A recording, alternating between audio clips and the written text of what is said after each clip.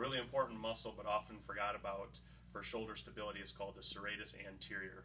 It sits on the back side of our rib cage and actually holds our shoulder blade or scapula to our rib cage. A couple simple exercises for strengthening include a serratus punch. So you can take a dumbbell with the arm straight and punch it straight up to the ceiling and back down. Again. If you don't have weights, you can also do it from a push-up position.